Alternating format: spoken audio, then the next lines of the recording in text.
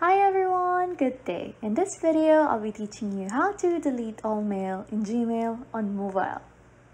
First things first, head to your Gmail. Then, to delete your email, proceed by pressing and holding the emails that you want to be deleted. Then, after that, select it one by one. Doing this will select everything in your inbox.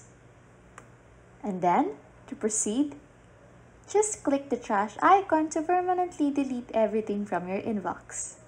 And that's it! You can now permanently delete all mail in Gmail on mobile.